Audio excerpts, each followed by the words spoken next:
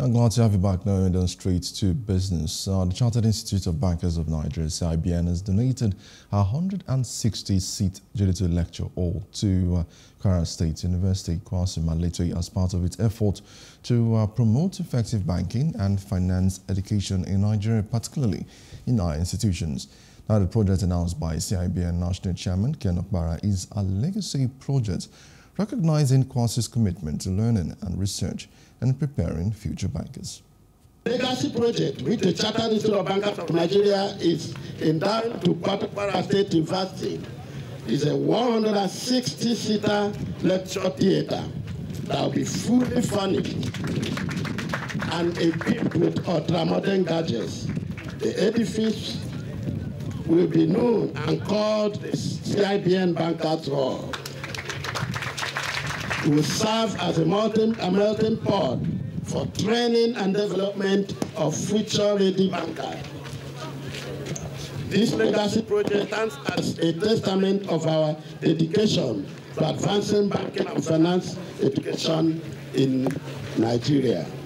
Part of what we do is to build the next generation of our young people. Beyond building this is going to be a smart center. At this auditorium, you have opportunity to access activities all over the world. Now, Professor Sheikh Luke Manjimo, acting Vice Chancellor of Kwara State University, expressed his commitment to the production of human resources that will contribute value to various society sectors. As we remain committed to the production of human resource that will add value to the different sectors of society, I, on behalf of the management of this great university, staff and students, wish to wholeheartedly appreciate the Chartered Institute of Bankers of Nigeria for this good will of the donation of a bankers hall.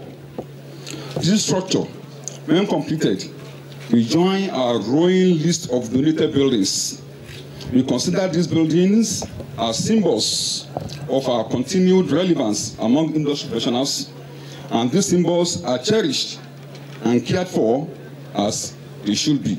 The donation of the CIBN Hall to Kwara State University is a testament to the commitment of both institutions to the advancement of education and the development of the banking sector and financial inclusion in our great state.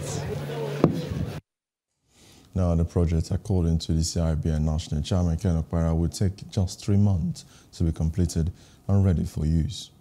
Hello, hope you enjoyed the news. Please do subscribe to our YouTube channel and don't forget to hit the notification button so you get notified about fresh news updates.